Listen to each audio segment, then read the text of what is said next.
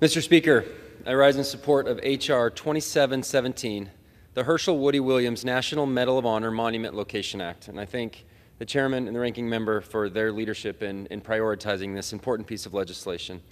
Woody Williams was born on a West Virginia dairy farm in 1923 and was first drawn to the Marine Corps by their trademark uniforms. At 5'6", Williams was made unable to enlist in the Marines due to height restrictions. After that regulation was changed in 1943, Woody enlisted and was in the Pacific Theater in less than 90 days.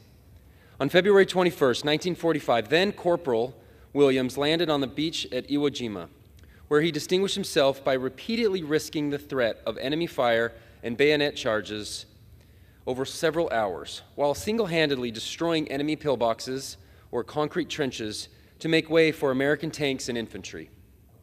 His gallant actions took place on the same day as the famous flag raising on Mount Suribachi, which he witnessed from about 1,000 yards away. After returning home, President Harry Truman awarded Corporal Hershel Williams the Medal of Honor, our nation's highest recognition for valor in combat. He recognized his aggressive fighting spirit and valiant devotion to duty through this fiercely contested action, sustaining and enhancing the highest traditions of the United States Naval Service. Following his distinguished Marine career, Williams continued to serve others in many capacities. And some of my colleagues may remember last summer when Hershel Williams lay in state at the U.S. Capitol Rotunda as the last World War II Medal of Honor recipient to pass away. Since its inception by President Lincoln in 1862, 3,517 brave soldiers have received the nation's highest honor for going above and beyond the call of duty and risking life and limb in selfless service to their countrymen.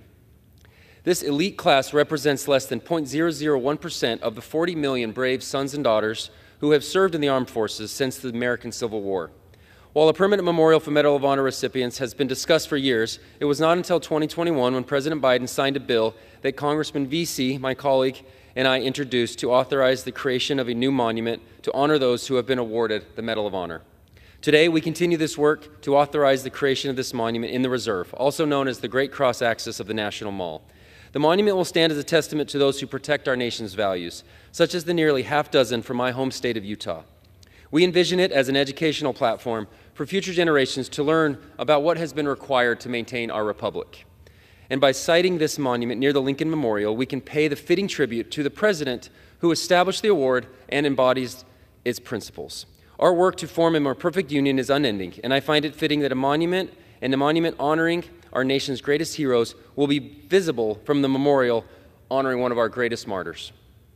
Today, our nation finds itself sharply divided along partisan lines. This monument will remind our great nation that there are far more that unites us than divides us. It is my hope that constructing this monument in its rightful place will inspire all Americans and allow us to pay our respects to learn from these individuals and these families who, in Lincoln's words, have laid so costly a sacrifice upon the altar of freedom. I urge my colleagues to support H.R. 2717, and I yield back.